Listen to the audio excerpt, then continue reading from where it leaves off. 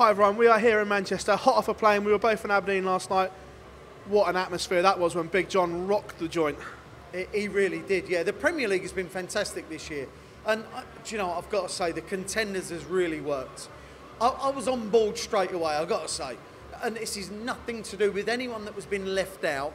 I just think that the 9 players and putting in the contenders, to be honest, how you call Glenn Durrant a contender, I don't know. How you call now Nathan Aspinall a contender, I don't know.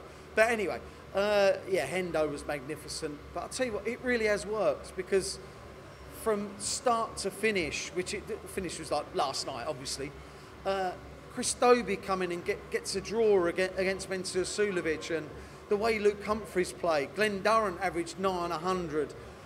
Steve Lennon was like 3-0 up against Peter Wright.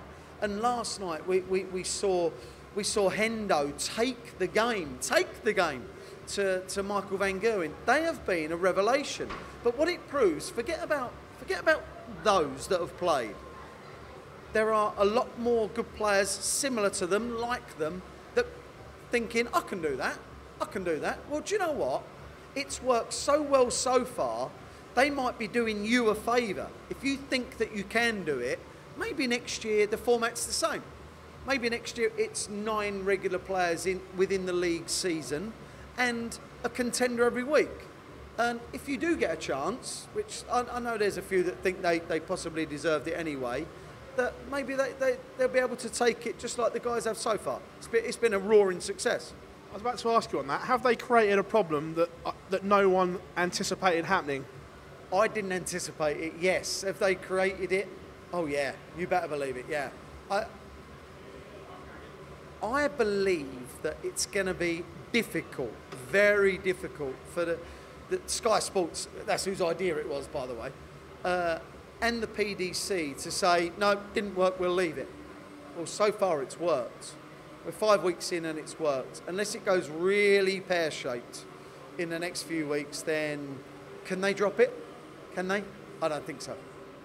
As well, last night, Raymond van Barneveld rooted to the bottom of the table. I think I commented that it's like a fine jag with 200,000 on the clock. Is it time? I've been talking to Raymond. I'm close with him. I kind of talk darts a lot to him, whether it be equipment or what's left of his career. Raymond is not playing well. He's not playing well, and he knows it. He feels under pressure. He told me that personally, and I think it's horrible to see someone that's been so good for so long to now look and act beaten. I don't like it. I don't like it at all. I would love to see him get a win from somewhere. I would hate for him to go through this Premier League and not have a victory. I think it would be not unfair on him. You only get what you deserve sometimes. He hasn't played well. He's nicked a couple of draws, to be fair. He's not really deserved to win a game. I just want to see him win a game. I'm really disappointed for him. And a lot of people said that he didn't deserve to be in the first place. Well, I don't really care what people are saying. It's the fact that the man's a 5-time world champ. This is his last year on the circuit. He'll be playing one more world championship. I think he deserved the right as a previous winner, as an 8-time playoff participant, if you like. That's how many times he's qualified. It's incredible. Only Phil Taylor's done it more. I think he deserved the right to have one last hurrah. At the moment, it's not really a hurrah. It's more of a see ya, which is a bit of a shame. Well, you touched on Nathan Aspinall. First PDC televised title. Get the word in right, others will get told off. Great success for the young man. He was very conscious if he didn't want the World Championship to be a fluke, where we've seen previous players go deep in the Worlds and never repeat that form. Was that a real standout statement at Minehead from Nathan? I thought the way he held himself together was superb, and for me it wasn't the final. I thought he held himself together well in the final, but that wasn't the game for me because, no offence to Rob Cross, he was spent. He was gone. He was out of puff. You name it, where you've lacked energy or it's gone. He had it all. It was the way he dealt with Gerwen Price in that semi-final. He was 8-3 up and absolutely coasting. Gerwen Price then come back the way that we kind of expected because Gerwen Price is playing so well. Or should I say Gerwen? Sorry about that, lazy of me. The way that Gerwen kind of come back was, do you know what? I'm going to win this game. But that leg, I'm going to call it that leg, where Price left the 41 and he took out the 1-2-1 Nathan. That was a statement to me that, yeah, you've got some guts, you've got some composure. And then he won the match in the next leg and then went on to beat Rob Cross. We knew he had composure under pressure against Michael Smith in the semi-finals of the Worlds, because Michael was averaging 106 over 7 sets, I think it was, and he was just in front. Nathan Aspinall is here for the duration. He's got something, but I'm so glad that he went on to win. It's good to have another winner. Another talking point is obviously Michael van Gerwen's form. The start of the year, he was unplayable. Let's get that right. He was unplayable. Now, there's a lot of talk around. One, has he switched off? Because we all know he gets bored. When he's beating everyone, he mentally switches off. One, do you think that's happened right now? And two, a lot of talk about his darts, where we see so many players chopping and changing and using new sets, where Michael doesn't. He uses the battered and bruised set. Maybe the weight's gone a little bit. Are they perhaps too light for him now? First off, about Michael's form. Yeah, I believe he gets a little complacent. Rather than calling it bored, I'll call it complacent. I'm doing you a favour there, Michael. I believe against Mervyn King, he got a little bit complacent. Against James Wade last week, yeah. Not against Hendo. He didn't get complacent against Hendo. He just couldn't finish him off. He was averaging 116 after, 6 or 7 legs. His form went a little at the end, but Hendo was magnificent. He really was. I don't see a problem there. Look, he'll pull off wins. He'll get wins. He'll probably win the Premier League, and this little blip that he's going through right now, it'll be a blip, and that's what it'll be down to. But as for his darts, I'm assuming they're 80% tungsten, 20% nickel, which they will have worn somewhat. And they're 23 grams at the original weight. They might be 22.5 now.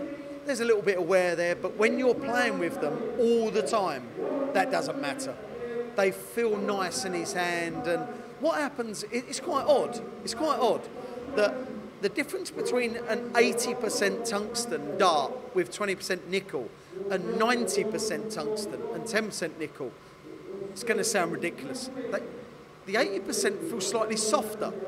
They're not. Of course they're not. They're still, the boil or the melting point is still 3,422 degrees. Did you know that? Did you know? Anyway, they just seem to wear quicker. They really do. And I just think Michael feels comfortable throwing what he's throwing. He knows they work. And he's professional enough to think, I've won worlds with these.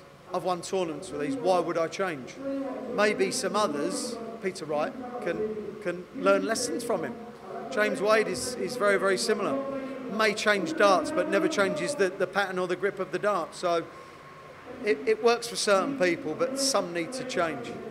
And from there, obviously, very topical at the moment, the DRA have published their results, shall we say, in a nice little spreadsheet. There's a few controversial ones. Obviously, we won't touch on Price because that's now gone to appeal, so everyone knows where that is.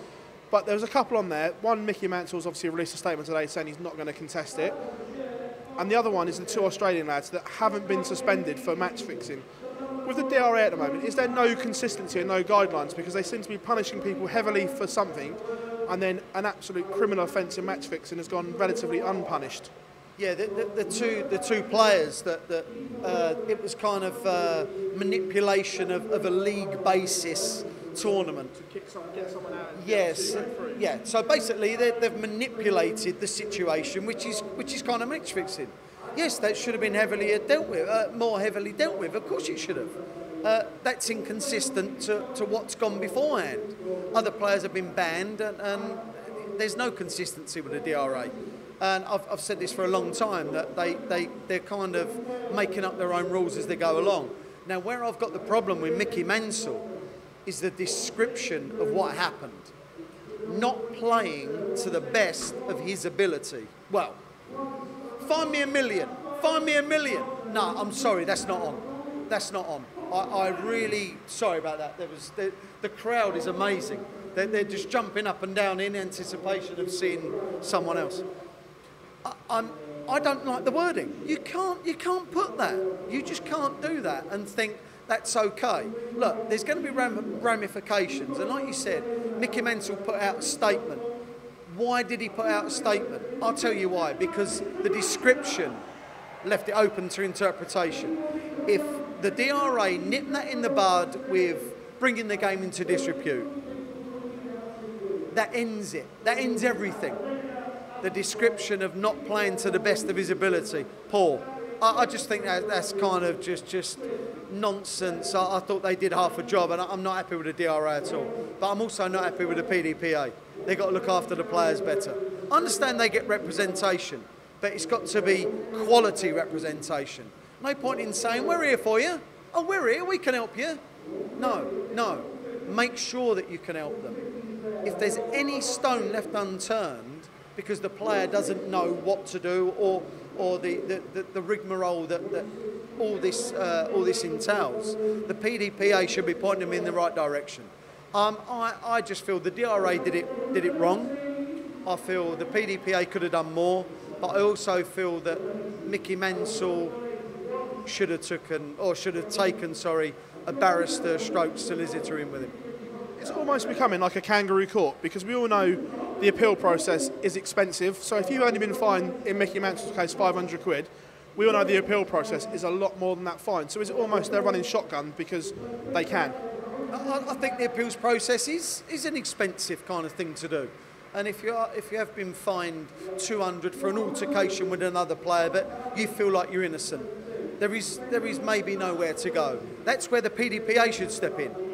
Guys, I have a problem. I want to know what to do. Look, maybe this happens and we don't hear about it. Just maybe. But I've always felt that the Darts Regulation Authority kind of bully players into paying fines. And I don't like it. I didn't like it back when I played. I don't like it now. But now I'm out of the game, I can say a lot more, see? Oh, freedom of speech is fantastic. So going back to the Premier League, we're 5 weeks in, Michael isn't top. We've got a very fresh-looking top four as we speak. You backed him from the start. Does he still win it? Yeah, look, Michael van Gerwen is still the best player in the world by quite some way. Someone else last night might have buckled more than Michael. I just believe he wins it. Yeah, he gets in the top four, whether he finishes first or second. He won't finish third or fourth. I just don't see it. He's too good, too consistent. But it's exciting. It's competitive, which is what we want to see. There's been a couple of times the last few years where he's been nearly beaten to win the league phase. Chizzy was the best one. I think that was, 2 years ago? Chizzy had 2 darts to finish top. Well, yeah, he had a 2-dart combination that okay, didn't get a shot. But if he'd have got a shot, who knows? He could have finished top. So he's streets ahead, but sometimes that complacency comes back and bites him. Like, I don't think anything's changed. It's just that Michael van Gerwen right now is not getting the wins that maybe we expect him to get. I just think that he's all right. There's no dramas. Is that credit to him, though, the fact that we've set the bar so high with the standards we expect from him, where averaging 102, everyone would go, oh, that's well played. But now we go, oh, is that all? Yeah, I think so. His average last year, 2018, was 102. This year it's just 100, which is poor. It's shocking, actually. You've got to liven up. I just think we do expect superhuman things from him on a regular basis, and that's just not the way it works. He played brilliantly in some matches this year and has got nothing for it. Sometimes you can rout players. You can rout players by playing in a mediocre fashion. He just happens to be walking into it right now, but I don't see a problem. I don't see him buckling. I don't see him fading away and not making the semi-final. I see him being in the final and winning it. And normal service will be resumed. He'll be the world champion. He'll be the Masters champion. He'll be the Premier League champion. He'll go on to win the match play.